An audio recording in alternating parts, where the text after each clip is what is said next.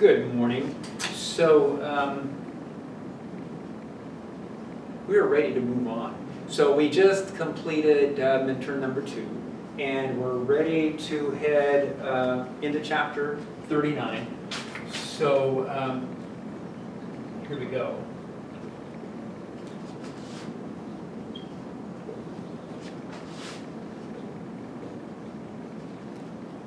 So chapter 39 is, I think it's titled just Atoms, or the physics of atoms. So we've been playing around with quantum physics, and we've talked about properties of electrons and protons and neutrons and photons.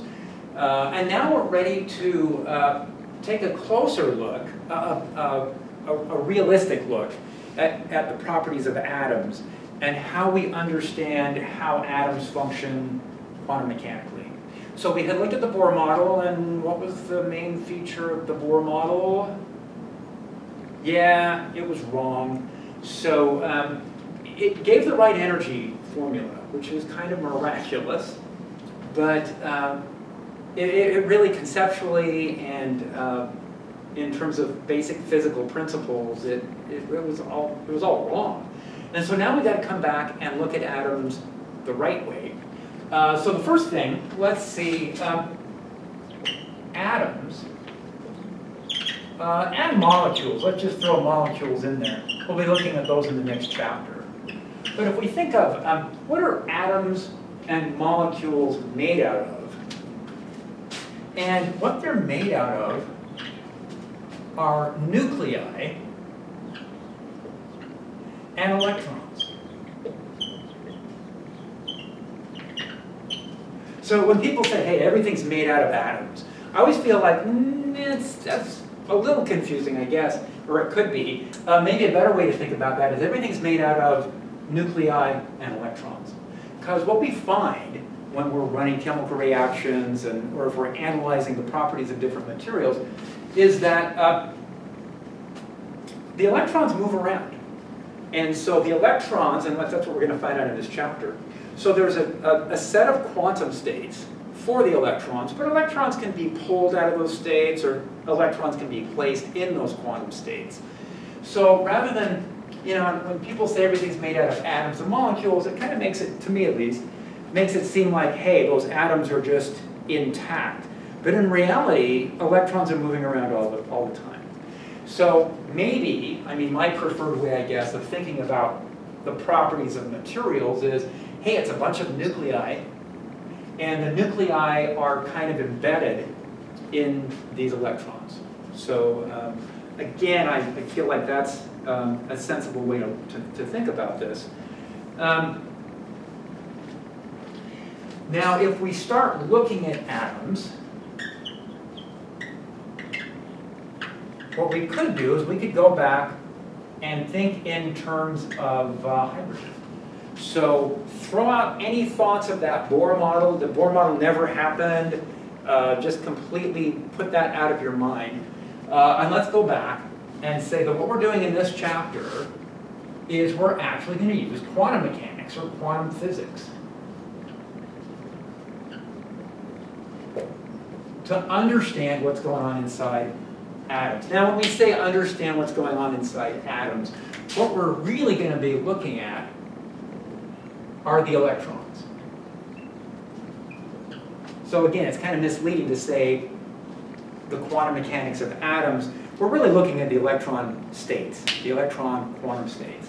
Because the nuclei, for the most part, we're going to find out, or we're just going to state this up front, the nuclei are so small and so compact, we really have to look at those nuclei separately. And nuclei are much more difficult to disrupt. That involves nuclear reactions. Now we're going to be looking at that in future chapters. But for now, we're going to treat the nuclei as just point charges. So for the purposes of studying atoms, how the electrons move around inside atoms and molecules, the nuclei are just kind of point charges. And that's what we've done for hydrogen here, is we've drawn a diagram of hydrogen. And there's a proton. We'll say this is the simplest version of hydrogen. And we'll just say that there's a proton placed at that location. Now, how are we going to represent the electron then? And what it turns out is that the electron is going to get represented by some kind of wave function. So now the proton also has its own wave function. But again, we're going to save that for some later chapters. We're not going to worry about wave functions for that right now. But what we're going to do is say that the electron is going to have some wave function. Now, because these positively charged nuclei represent a point, and they represent most of the mass, 99.9 something percent of the mass is in the nuclei, in atoms, to a very good approximation, what we can do is we can think of the proton, or the nuclei in general, as being located kind of fixed at the center of a coordinate system. And so the electron then can be represented by a wave function in spherical coordinates. Now, you guys have all been working with spherical coordinates in your calculus classes, so here's a perfect application of using spherical coordinates in order to represent the wave function for the electron quantum states in atoms. And we're going to start off by looking at hydrogen. Now, I drew kind of this circular, spherical, I guess we got to think three-dimensionally here, kind of a spherical shape to represent where the electron wave function primarily is located. But remember, this is quantum physics.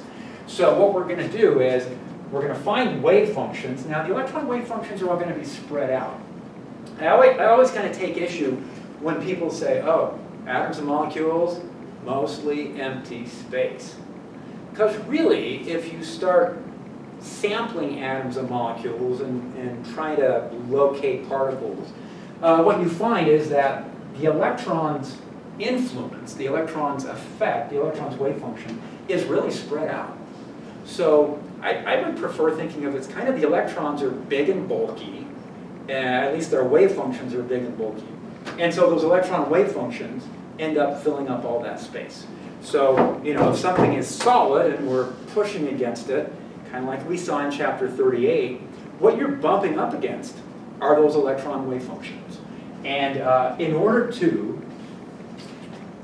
compress a solid material, it takes a lot of force, it takes a lot of work, a lot of energy to transfer and to compress it. And that's because we're forcing electrons into smaller and smaller regions.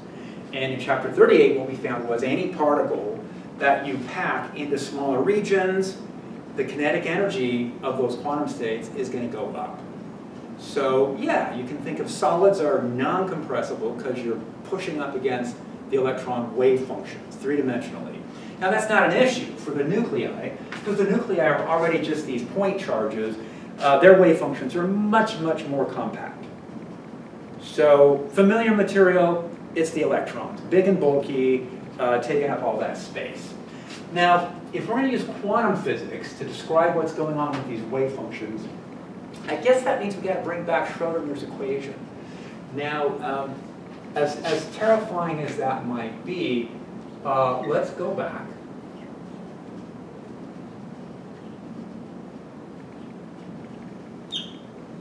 And how many dimensions do we want to work in? And this has definitely got to be three-dimensional. So why the big emphasis in chapter 38? You know, I kept emphasizing we want to actually look at this three-dimensional model. We don't want to, we spent a lot of time looking at it, because that's going to give us more realistic representations of what these electron quantum states are really like. So it kind of prepared us for chapter 39 and beyond. So as we look at these later chapters, we already have some experience with the Schrodinger equation. Now, if we look at this hydrogen atom, we're going to start with our starting point for the Schrodinger equation. Remember, starting off with the Schrodinger equation, the Schrodinger equation is a partial differential equation. It's based on energy. So we start off by saying the energy of this quantum state includes the electron's kinetic energy. Now this is specifically the electron's kinetic energy. And then this is the potential energy of interaction of the electron with the nucleus.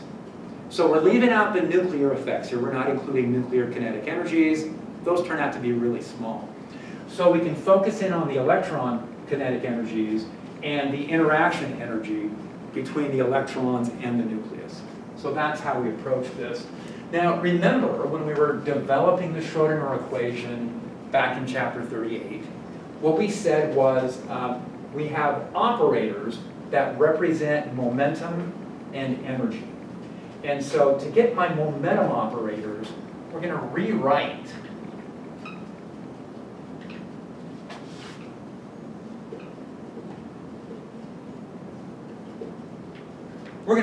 the kinetic energies. So we're going to rewrite the kinetic energies in terms of momentum, momentum squared.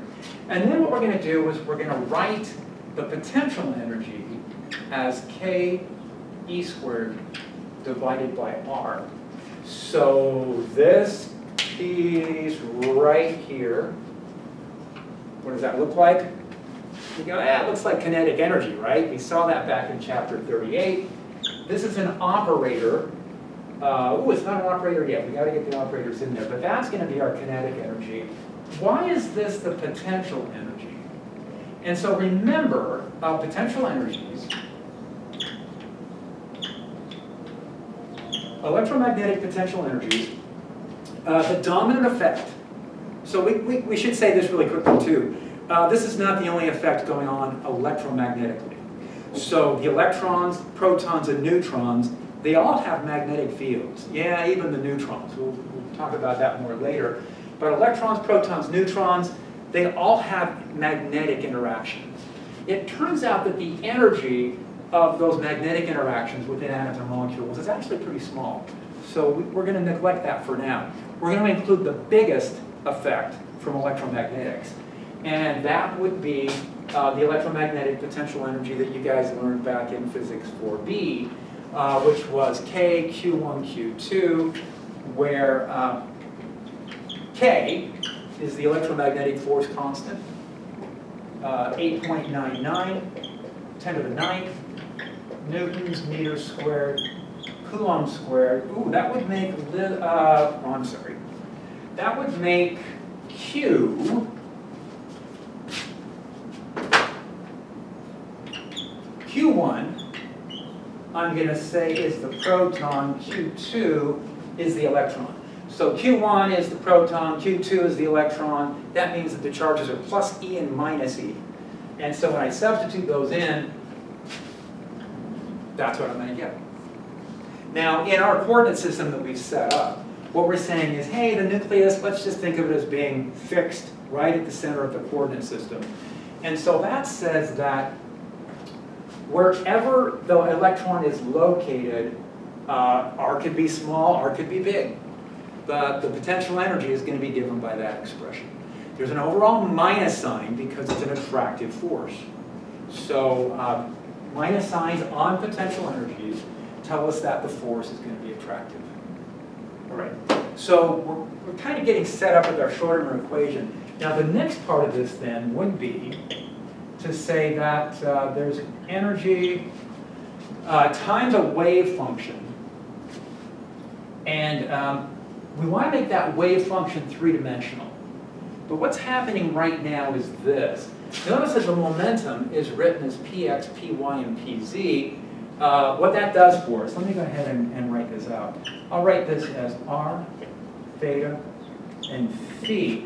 Now, when I substitute in the differential operators, what this is going to become is minus h bar squared over 2m second partial with respect to x, second partial with respect to y, second partial with respect to z. Now, I got to carry out all of those partial derivatives on the wave function. So here is the wave function back again. And then finally, the potential energy term, we just take the potential energy multiplied by the wave function.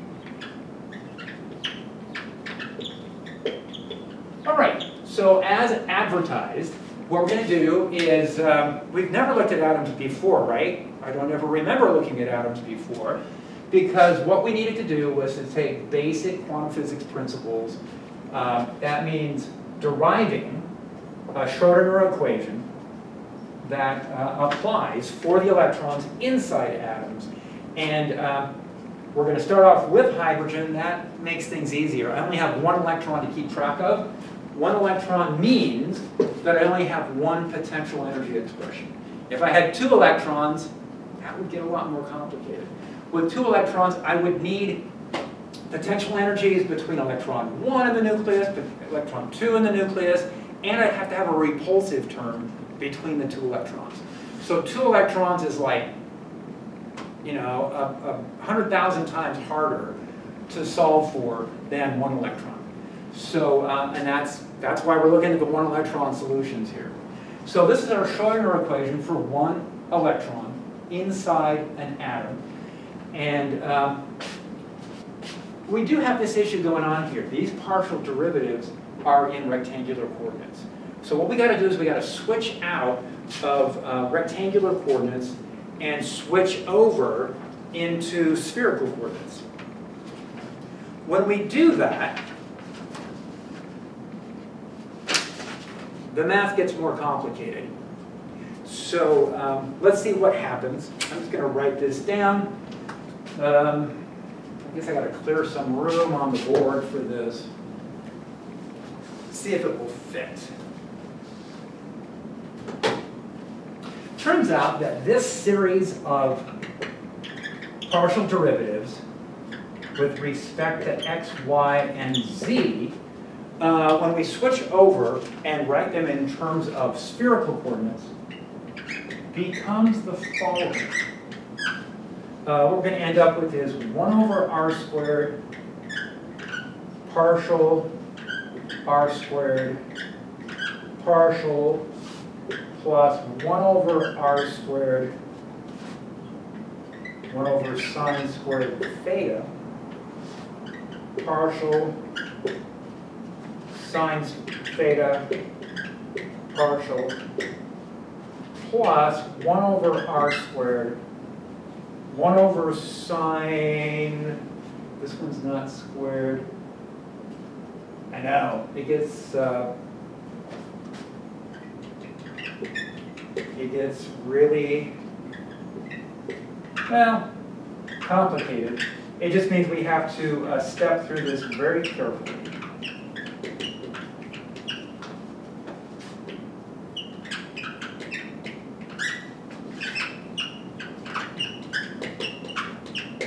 All right, so what we've done is we've replaced those sets of second partial derivatives in rectangular coordinates with their equivalent in spherical coordinates. But as you found out in your calculus classes and what we're running into here, the expressions are a lot more complicated in spherical coordinates than they were in rectangular coordinates.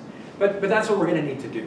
So that's the general formula of the Schrodinger equation, from which all of the wave functions for hydrogen that we're going to look at in this chapter, they are all solutions to that one differential equation.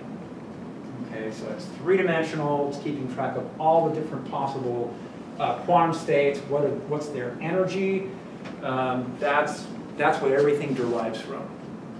So kind of remarkable, it's worth pausing and taking a look at this and go, really? That's kind of everything right there as far as the way you would start out in terms of applying quantum physics to electron states inside atoms and molecules. Now, the question then, the important question here, is, God, do we have to solve that? And the answer is no, you don't have to. What you do have to do is the same thing we did in chapter 38. And that means if you're given a solution, if somebody tells you what the solution is to this differential equation, are you able to go through and verify that it really is a solution? Okay, so that's what you need to be able to do. Now the second thing, the second simplification here, is that a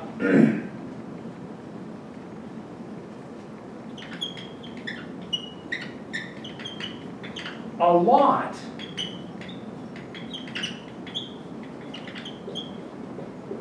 of the complication is the part of the differential equation that includes theta and phi.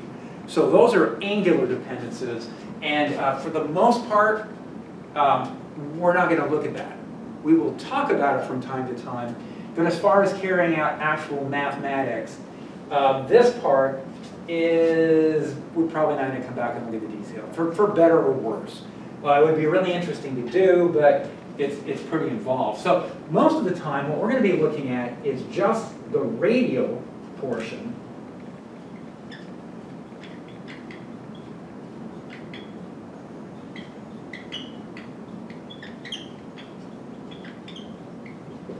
All right, so for the most part, we're just going to be looking at the radial dependence of the Schrodinger equation. All right, fair enough, I hope. All right, so that's what the Schrodinger equation is telling us in terms of the wave function. Now, let's step back. We're going to come back and look at actually solving this Schrodinger equation. But let's do this, first of all. Let's see what results we get. So from this, what we find out, ooh, and I guess we do have to make some room for all this. All right, I'm going to go ahead and erase this. Pretend it never happened.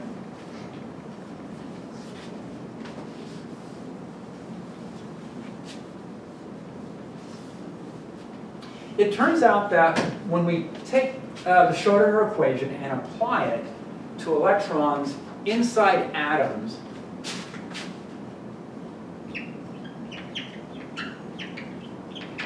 we're going to get a series of quantum states. Each of those quantum states is going to be represented by some kind of a wave function, which is a solution to the Schrodinger equation. When we look at the quantum numbers, so as you remember, back in chapter 38, typically when we were looking at these quantum states, we were interested in finding out what were the energies of the individual quantum states. How much energy did each of the quantum states correspond to? And it turns out that we're going to see the same thing here in terms of spherical coordinates. Now, before we go any farther, I've mentioned spherical coordinates like a bunch of times. And probably what we should do is ask ourselves, what does r, theta, and phi actually mean? So let's say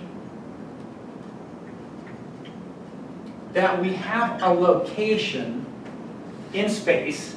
I'm going to place it right here and say that here is the origin of my coordinate system. Well, r is just telling us how far we are from the origin. So I believe calculus is still consistent with that. Maybe they're using rho. Did they use r? Did they use rho? Not sure. I know when I was in college, which was a few years ago, the math and the physics convention for spherical coordinates, if I remember right, agreed. Since then, I think math has found probably a more intuitive. Physics is kind of stuck with the convention that we've been working with for a long time. In any case, this value of r tells us how far we are from the center of the coordinate system. So what we've got then is we have to identify where the theta value is going to be and where the phi value is going to be in our coordinate system. So theta is actually measured from the z-axis. So if you think of this as being the z-axis here, and then this is an xy plane, what we've got now is theta is telling us how far we are from the z-axis. So what we've got then is it's kind of like latitude, but instead of starting at the equator and measuring away from the equator, it's starting at one of the poles and then measuring from there all the way to the other pole. So the possible values of theta go from 0 to pi, or 0 to 180 degrees. So that's what theta is going to be measured in terms of. And then if I look in the xy plane, so let's get a top view of this. If we say this is x and this is y, again, here's where r is located. Phi is telling us how far from the x-axis we're located. So, so that's it. That's our convention for r, theta, and phi. And then we'll come back and we'll see how this works when we start doing probability calculations. What we want to be able to do is get the wave functions determined. From the wave functions, square those and get the probabilities. And then once we have the probabilities, we can carry out spherical integrations in 3 dimensions and find out what the probability functions look like. All right, so the quantum numbers that we get from carrying this out, turns out that we get 3 quantum numbers associated with the 3 dimensions. If you think back to the 3-dimensional examples that we used back in chapter 38, we had nx, ny, and nz. Well, now we're in spherical coordinates, so it looks a little different. The quantum numbers that we get are, well, this is what we call them. We call them n, l, and m sub l. And again, it comes from solving the differential equations.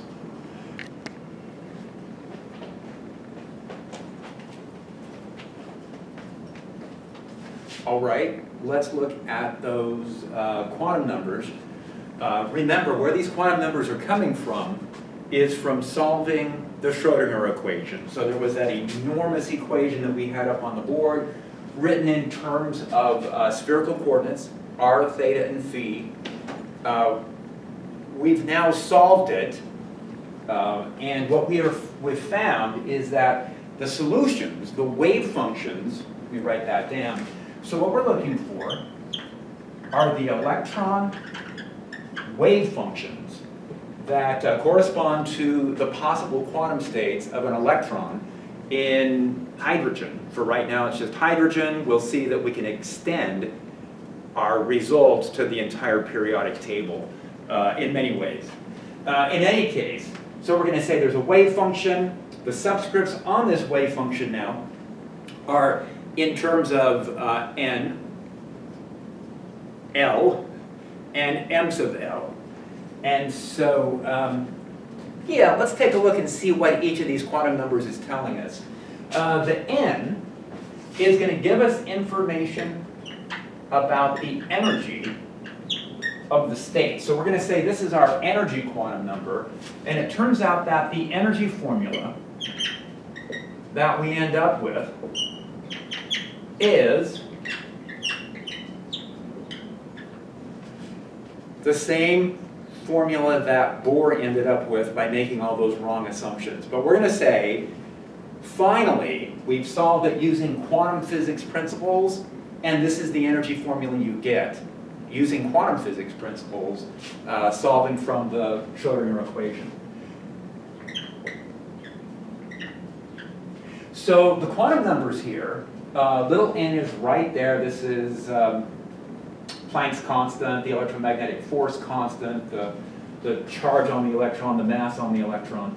And n can be equal to any integer number. And so there's going to be a series of different quantum states. And we could do an energy diagram here. Just a reminder of how energy works in an atom. Now, back in chapter 38, when we were looking at a cubic region, a 3-dimensional cube, we said that outside there was this potential that was infinitely large. But that's not really what's happening with the atoms.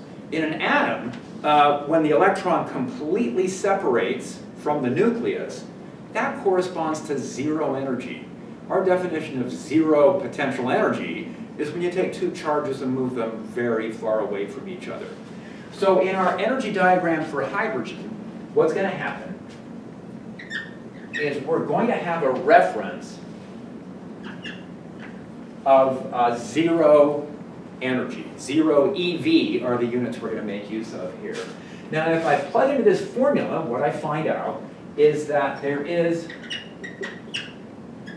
a lowest possible energy state for the electron in hydrogen, and it comes in with an energy of 13.6 EV negative.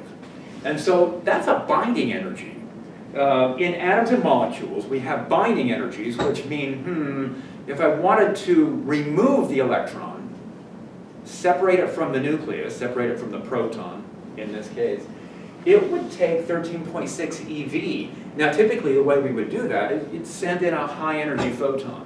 So a photon coming in with that much energy, at least that much energy, would be able to remove an electron from the lowest possible energy state and completely bring it beyond kind of this ionization boundary that we have set up. All right, so that's where the energy quantum state 1 is, and the energy for quantum state 1. Where's quantum state 2? And quantum state 2 would come from putting 2 in for the value of n. Now, it turns out that the way this formula works, energy state 2 is actually most of the way towards ionization. So it's like 3/4 of the way towards the ionization. And if we look at energy state 3, and energy state 4, and energy state 5, we find that interesting pattern. I won't write all these down, there's an infinite number of them. But we find kind of that pattern of going, oh yeah, the way the energy states are spaced, what's happening here is that there's big gaps at first.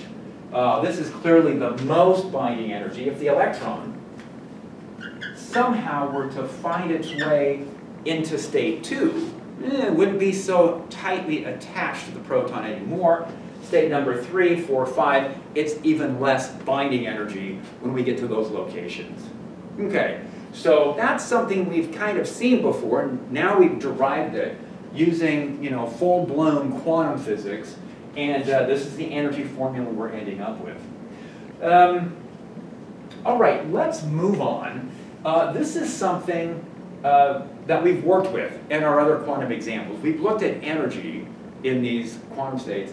Now what we're going to find is that not only is energy an important quantity, but also angular momentum. Now, angular momentum, I don't know, you think back to physics 4A when we first introduced angular momentum, and it was like, yeah, it was something kind of rotational, and angular momentum's a conserved quantity. When you think about conserved quantities in physics, let's see, we got energy, we got linear momentum, and in the special relativity chapter, we found out they were really part of the same package. But then we've got this other conservation property, angular momentum. And in quantum mechanics, angular momentum plays an important role. So just like there are operators for energy and operators for momentum, there are operators for angular momentum. And when we work in specifically spherical coordinates, we find out that angular momentum for a central potential, something where I've got something at the center pulling everything inwards, in those cases, angular momentum is conserved. So those become important parts of the quantum states. Now, the angular momentum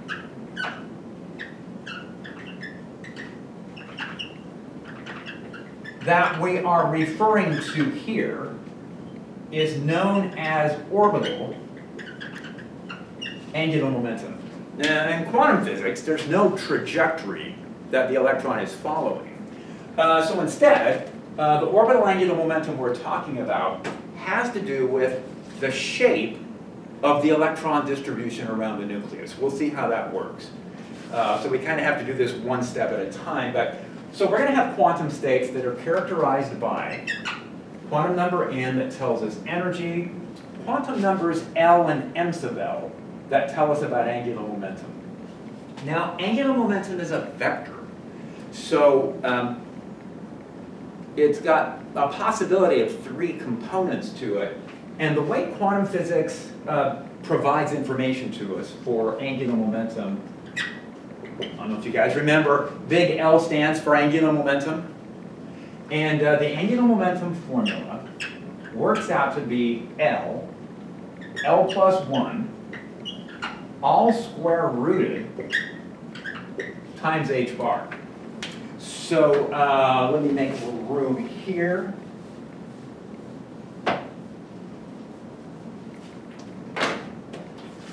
So remember back in the Bohr model that Bohr had assumed that each one of the possible quantum states had an integer value of angular momentum. Turns out to be wrong. What happens is they each have values of angular momentum given by this kind of crazy formula. So the possible values of L are 0, 1, 2. So L can take on any integer value, but it can never be as large as n minus 1. N minus 1 is the largest value it can have. So what that's saying is, I guess I got to get these energy states back. If we look at, let's say the n equals 1 state, the n equals 2 state, the n equals 3 state, what's going to happen then is, for the different angular momentum values, I'm going to write these as L equals 0, L equals 1, L equals 2. We'll just do the first couple energy levels here. If I'm at energy level 1, then the only possible value for angular momentum's quantum number is 0. And that actually tells me that in the lowest energy state, there is no angular momentum. There is no orbital angular momentum in this lowest quantum state. Now when I move up to energy level 2, now there's actually a couple of possibilities here. It turns out that it's possible there are states which have no angular momentum, but there are also states that have 1 unit of angular momentum. Now it's not quite 1 unit, because I have to plug that quantum number into here. That would become L plus 1, and then I got to square root it. That would be like square root of 2 times the angular momentum. So when I get up to energy level 2, there's 2 possibilities for angular momentum. When I get up to level 3, there's 3 possible values, and the pattern continues. So what happens is, instead of, I know I keep referring back to the Bohr model, but Bohr's model was only looking at, well, it was looking at energy and angular momentum. And it said that at each energy level, there was a certain amount of angular momentum that matched kind of the n value. And now we're saying that's not the case. N and L are distinct quantities, and the pattern of L enables there to be more than 1 energy state at each level. And what we're going to see is this added complexity in the angular momentum of these quantum states. Well, anyway, what we're going to find is that that predicts the periodic table. So we'll see how that works. We'll bring the periodic table in here at some point. But anyway, we've got orbital angular momentum, and it's given by this formula. Now, what this is telling us, we said this was a vector. What this is giving us is, in vector language, it's telling us how much angular momentum we have. So we think of this as a magnitude. It's an amount of orbital angular momentum. Now there's another quantity here, another quantum number, and it's m sub L. And it turns out that m sub L specifically tells us how much angular momentum we have along one axis. So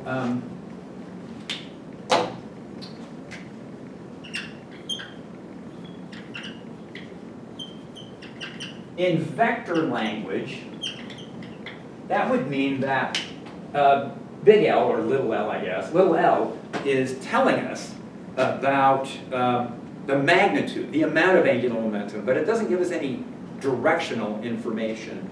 M sub L tells us how much angular momentum is in a particular direction, and that's kind of like, it's a little bit of directional information about the angular momentum. So we have two quantum numbers. We don't have three. To completely specify the angular momentum, what we would need to do is have three quantum numbers for that, but we don't. So there's a little uncertainty, there's a little range of possible values that are allowed for quantum mechanically when we are looking at angular momentum in a system. All right, so N, L, M sub L, those are the quantum numbers that we're going to be working from, and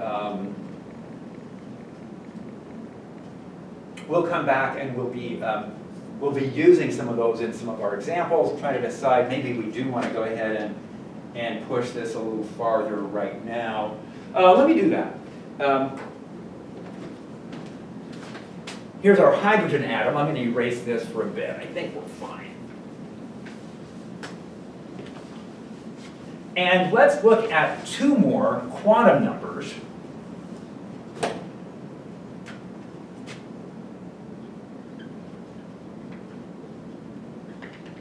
And those are spin angular momentum.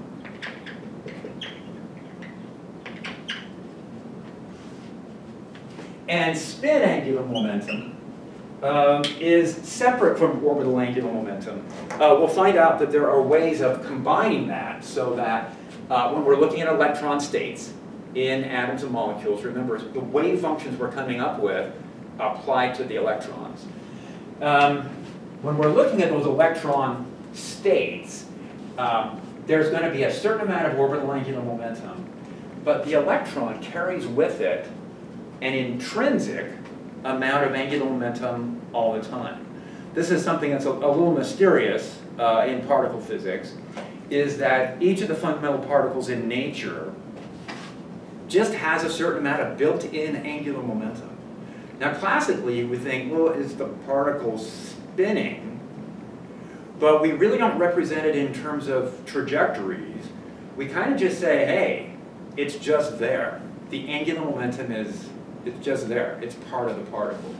So in any case, electrons, and you may have heard this in chemistry classes or physical science classes, the electrons in atoms, electrons anywhere actually, they don't have to be in atoms, can be in one of two spin states.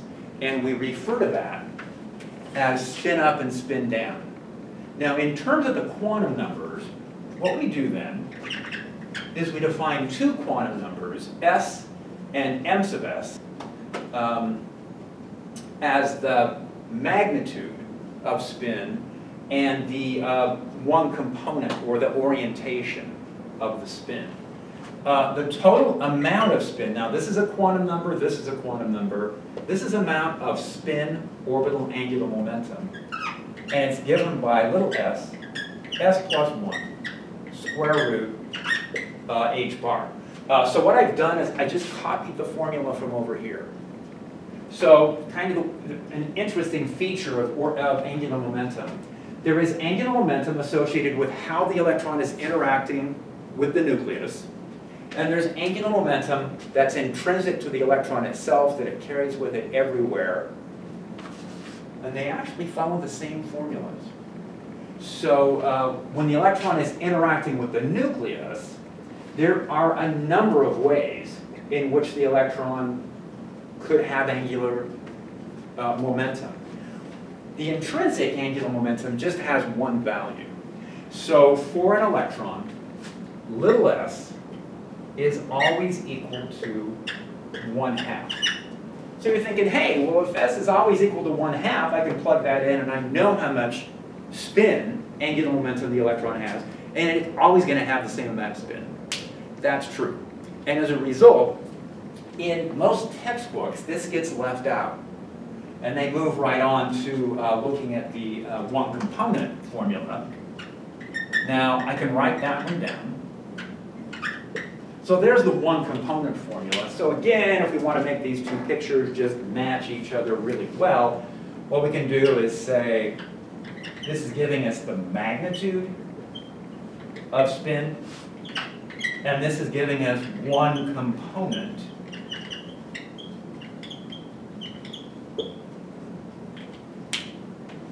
So yeah, the two formulas, even though they seem to be different types of angular momentum, both are quantized and both follow the same sets of formulas.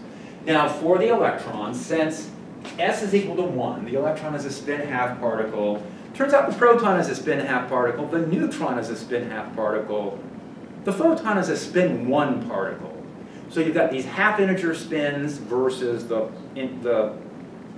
integer value spins, and we'll run into that later on. But for now, we just want to know what the values of the quantum states could be. Well, it turns out that if you have 1/2 unit of angular momentum for your spin, there's only two possible orientations. And so the possible values for m sub s, this is m sub s down here, are +1/2 and -1/2. So the values for the spin are quite restricted. There's just these certain values that the spin can have. S is always going to be 1/2. M sub s is either going to be +1/2 or -1/2. And these, again, are referred to as spin up and spin down. And it's kind of arbitrary, the axis along which the angular momentum, the spin up and spin down is being measured. So for example, if we turn on a magnetic field, electrons in that magnetic field are going to have their spins align with the field or against the field. So kind of spin up and spin down relative to the field. Now if we rotate that magnetic field, the electrons then have the possibility of falling into different quantum states, up or down, relative to the new orientation of the field. Okay. So what we do is we go, okay, whatever axis we're working in terms of, we're going to just write that down as the z-axis by convention. And so we refer to this as being S of z. That's one component. Big S is the total amount of angular momentum, and these values are always going to follow this pattern. Now, I'm going to include this, so on midterm problems and whatever, in addition to the quantum numbers that are coming from the Schrodinger equation. So the Schrodinger equation is providing these three.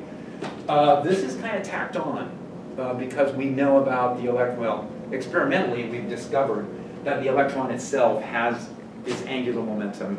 That needs to be included as part of the definition of the quantum states. So if I'm looking for a set of quantum states in hydrogen,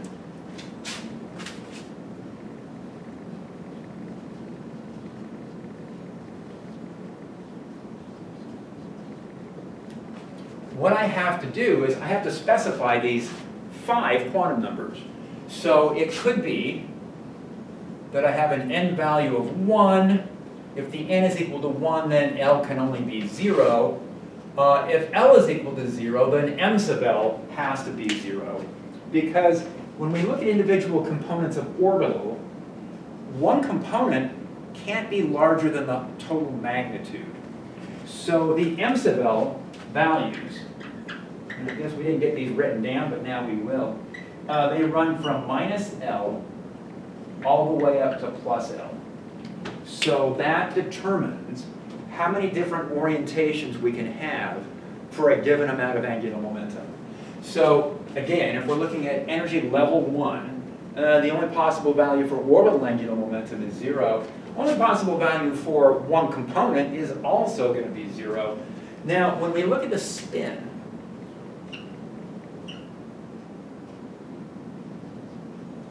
the spin quantum number is always going to be 1/2, and the spin orientation is always going to be plus or minus 1/2. Okay. Now, when L is equal to 0, we call that an S state. We'll see that there's names for all of these states. You know, people in physics and chemistry determined that there weren't enough things to memorize already, so we gave all the states different names. If L is equal to 0, if there's no orbital angular momentum, we refer to that as an S state. So if I took these quantum numbers that I've listed right here, those refer to what we call the 1s states. And if I drew a line and labeled this line 1s, common representations for these spin up, spin down states would be spin up and spin down of 2 electrons in that 1s state, the 1s telling me that n is equal to 1, the s telling me that L is equal to 0.